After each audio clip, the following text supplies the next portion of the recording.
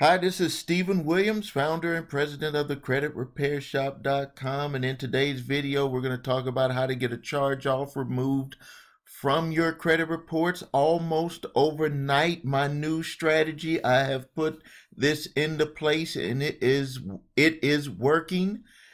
Getting charge offs removed from your credit reports, getting the debt forgiven so you don't have to worry about them coming up from behind with another debt collection company or their attorneys trying to sue you. This will get the charge offs and write offs off of the reports and get the debt taken off. You notice a lot of people on YouTube, so-called credit repair experts, do not know how to do this. They will be copying my strategy after I tell you how to do it in this video, but I'm always trying new things. And because of what we're going through with this COVID-19 situation, I'm just thinking totally out of the box on how we can help customers, because a lot of you are struggling financially, or you're unsure about your finances. So understanding what happened with the other economic downturns that happened in the past, I think out of the box now when it comes to my customers, and I want to help you with this. This is a strategy that we've put into place, just worked for some customers, and I want to share it with you so you can get some help with getting the charge-offs and the debt removed. Everybody talks about trying to get charge-offs removed. I even saw someone posted a new video saying you shouldn't even worry about the charge-offs on your credit reports. Well, let me tell you, when you try to go buy a house or a car or something and they see that you have that unresolved debt, you're going to get declined. You're going to be depressed because you were not responsible enough to take care of things to get what you needed done to get into that house or to get that car, or whatever your goal is that you were trying to accomplish. So now, let's get started. For you that don't know, a charge off or write off, they'll have this on your credit reports. It'll be in the comment section. This is when it's going to be moved to a different classification for the creditor. They cannot have it on their books if it's a dead account. They cannot keep it on their books as a live account. They have to be honest with investors, or be honest with how they're reporting the financial status of their company. They have to put it into this classification, because it would be a lie for them to say that this account is good when it's not good. Credit card companies are required to do this within 6 months of an account going bad. Auto loan companies, most of them have to do it within 3 months. This is a law. This is not something that they could just choose to do. This is a law. So now, let's start with step one. The first things that I tell people to do is to, first, let's figure out if it's going to be from the original creditor, or is it going to be sold? It's been sold to a debt collector. Now, a debt collector could be coming after you for the money, so you don't know what the relationship is with the original creditor or the debt collector about regarding the debt, the charge-off or write-off. It could be a charge-off or a write-off. So first thing first, we want to see what's the relationship. Was it, so are they hired or contracted by original creditor, or is the debt collector the new owner of the debt? Are they the new owner of the debt? And are they the new owner, or are they assigned by another debt collector. So let's review real quick. We want to find the relationship of this charge off with the original creditor and the debt collection company. Did the debt collection company get hired by the original creditor? Did the debt collector buy the debt? Did they buy the debt?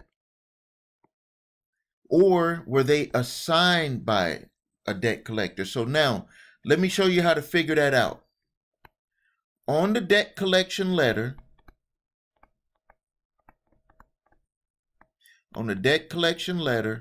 usually in either this corner, the top left, or it'll be right here, you'll see all of the information that you need to know about where that debt came from. Okay, so on that debt collection letter, it can have either it'll usually say the debt collector over here, and it'll usually have the original creditor here. Even if they purchase the debt, they'll try to confuse you so you'll think that they were hired by them, even though it's not. Also, I want you to watch out for, sometimes you'll see a debt collector here, then you'll see another debt collector here. That's because usually a debt collection firm, portfolio company, will buy all of the debt and then they will ship it out and hire out or contract out with local debt collectors in that area. So they'll buy all of it nationwide and then they'll job it out to local debt collectors in that area. So now what you need to pay attention to also right here, it's usually in the first paragraph or it'll be in the last paragraph. It tells you that you have 30 days to dispute the debt. But let me warn you where a lot of people go wrong with this. They dispute the debt saying that the debt is not theirs, when what you should actually do is you dispute the debt doing a validation of the debt. But before we even get to the validation of the debt, which will clarify the relationships and all of this stuff that I talked about, is that we want to do step one. And I've just added this. I told you that there's something new with what we're doing. I've added this step here. Are you struggling financial hardship? Now you might be saying, well, yeah, but I've been in a financial hardship. That's why I have this collection. I'm going to clarify it. Due to the COVID-19 situation, are you struggling financially? And what I mean, let me even clarify it more.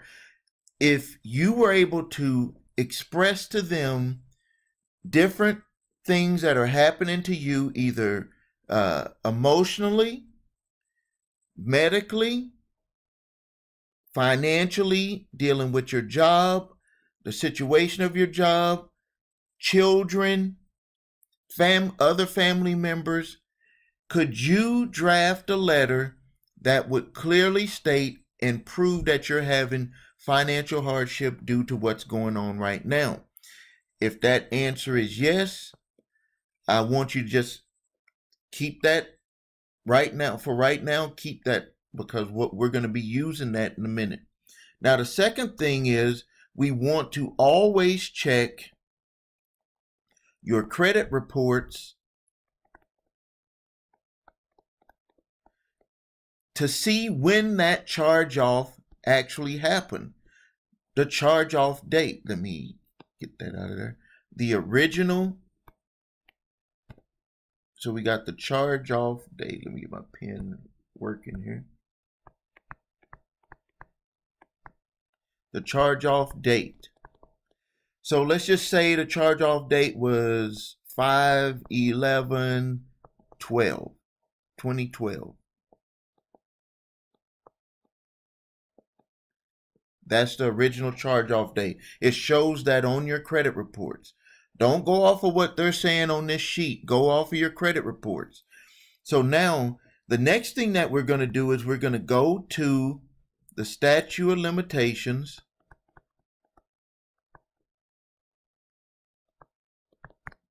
For debt, or I'm sorry, not for debt, for, it wouldn't, it's for contract in your state. It's different for every state. My state in Wisconsin is 6 years. So if I would have had a charge off on my credit reports and it's past 6 years where I didn't make a payment, I did not, let me write that on here, I did not make a payment after that date, I did not get sued and have a judgment against me. Very important. Sometimes people say they have a charge off and that they shouldn't be able to come after them, and then they had a judgment against them, or they made a payment to a debt collector where it reset the time limit. You don't want to do that. You don't want to do that without going through this whole entire process that I'm teaching you right now. So if you did, if you did not make a payment, you did not get sued, and it's past the statute of limitations for contract law, which it would be for the state of Wisconsin, this would be 6 years, you just simply write them a letter stating that according to the laws in your state, that the debt they're attempting to collect is past the legal statute of limitations for contract law, and that you want them to cease all collection activity for that debt, or you will report them to the proper authorities in your state, which would be the Department of Financial Institution or whoever regulates debt collection companies, or the banking department that regulates debt collectors and banking. Is usually the same department. You want to put that in the letter, and I guarantee it will go away. But now most of you are past the what we're talking about here. Most of you are past that. So now let's get into what will happen, the next step. So the next step is that I want you to do, if you fall into this category, I want you to write a letter. And in that letter, what you're going to do is you're going to tell them that you have a hardship. And I want you to write out in detail about that hardship. And then I want you to tell them that you want them to consider filing a 1099-C debt cancellation on that debt because of your hardship, that you know that you will not be able to pay that debt. Now, don't do this on a small debt. Don't do it on a small debt. Do it on a large debt. If you have large debts, I'm talking about like really, I would say 5,000 and up. Don't do it on a small debt because you can negotiate a smaller debt. I'm talking about huge amounts of debt. You could do this with each of the companies that you owe the debt to. Or if you have where it's really tight with income, then yes, you can do it with debts. I would say go to about $3,000 and up. But anything lower than that, you could probably negotiate and have that debt negotiated for $100 or $500 if it's something in the $1,000 $2,000 range. You better settle it. So what I want you to do is I want you to draft out that hardship letter, and then I want you to call the company or the debt collector, ask them where can you submit that hardship letter so they can know where you're at financially. You're putting it on record. So what this does to them is it notifies them that, number one, if they go after you and they even try to sue it, they're not going to get any money. And if it's with the original creditor, this is why I use this strategy. It works the best if it's still with the original creditor. Or if it's with a debt collector, but they've been hired by the original creditor. This works like it almost every time. It works. When you notify the debt collector, and this is the one where they're hired by the original creditor and the debt collector is just calling on their behalf. When you notify them, they have something in their system that tells them what to do if a debtor tells them certain things. So if you notify them of a hardship, in their system, they have certain things that tells them if a debtor calls and they have a hardship and they express a hardship, they are told to send that back to the original creditor so they can make a decision. They also know that the debt collection companies also know for doing a discount on a debt. They actually know. You can call them, and the original creditor has told them right out of the box, we will do a 15 to 50% discount if they want to do a one-time payment. They know right out of the box. They also know right out of the box how much of a discount they'll give if it's going to be payments. They know that automatically. But the one that we're focusing on is the hardship. If you express a hardship and it's with the original creditor, automatically they are told to send that back to the original creditor. 100%. They send it back, and the original creditor is going to make a determination on if they're going to do a 1099-C debt cancellation. What I'm telling you to do, they don't want you to know about that. So what I'm telling you to do when it comes to your charge-offs and your write-offs and the higher amounts of debt is to actually force that to happen. Force it to happen. So you use that to force them into potentially putting it into a 1099-C debt cancellation. This has been working. We just did this for a client that is in a repossession, that had a repo. One of their relatives, they borrowed the car, crashed the car, insurance would not cover it, gave the car back, all crashed up. They came after them for $9,000. We did this. They put it right into a debt cancellation because we proved a hardship of medical and financial with that client. So that's what I want you to do. And now let's move forward. If you don't fall into those categories, I've made videos on this, but I'm going to briefly go through what the next step is. The next step, if you do not qualify for this, or if they do not do the debt cancellation, they say, no, we're not going to do it, we're going to come after you. The next thing that you need to do is you need to do a debt validation. And on that debt validation, what you want is original contract with the creditor. And what you're going to be looking at on that original contract is you want to see if they had any credit, insurance. Credit insurance will actually pay off a credit card, or it'll pay payments to a repoed car.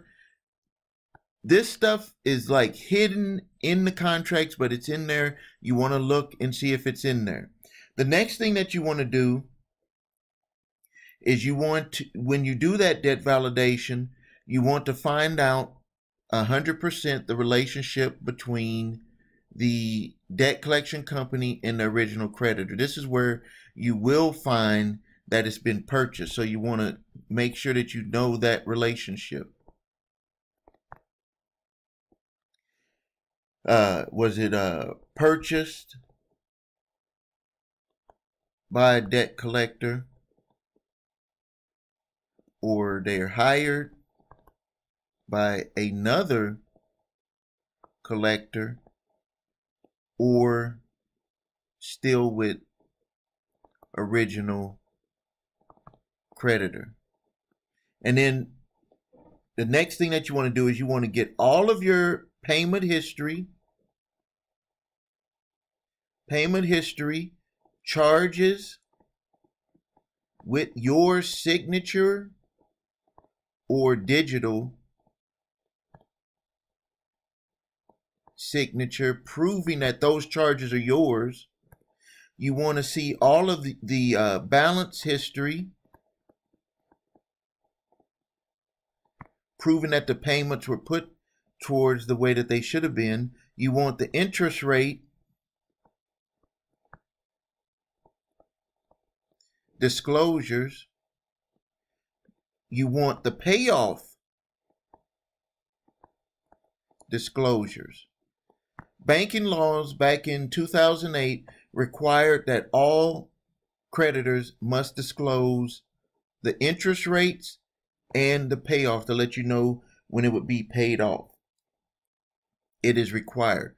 So you want them to give you all of that information, and then you review it.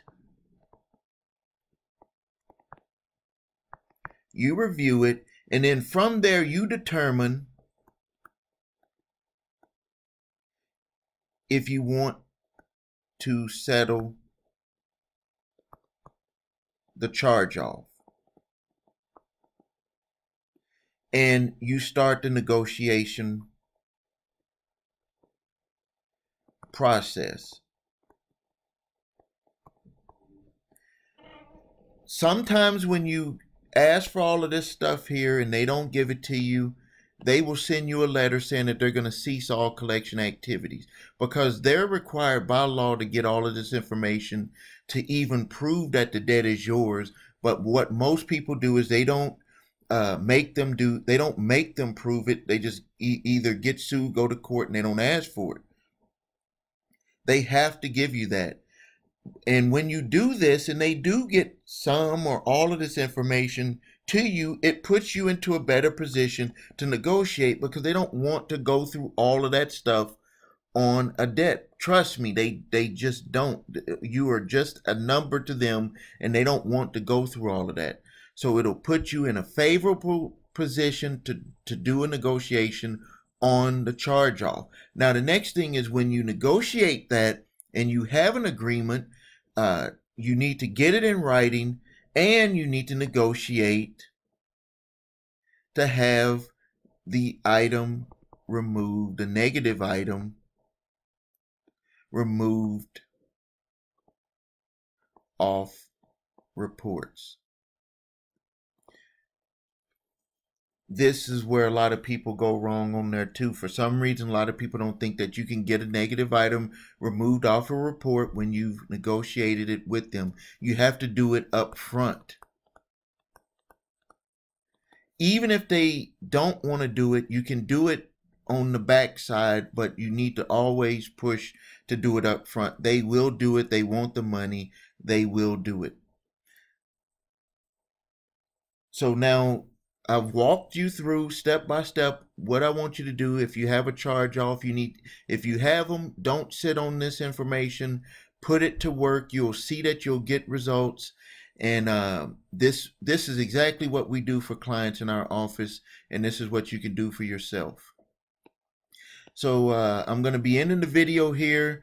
What I want you to do is please like the video. Please share this video. This is good information on how to get charge-offs off of your credit reports, and it'll be like overnight when it's gone and done, especially if you don't have the debt anymore and they do the 1099-C debt cancellation. So if you need help with your credit, please visit thecreditrepairshop.com. If you need your credit reports and scores, please visit scores.com. Please like the video, please share, please post your comments, and also please tell me what happens when you use this strategy to get charge-offs and write-offs off of your credit reports. Thanks a lot. This is Stephen Williams, founder and president of thecreditrepairshop.com. Thank you and have a great day.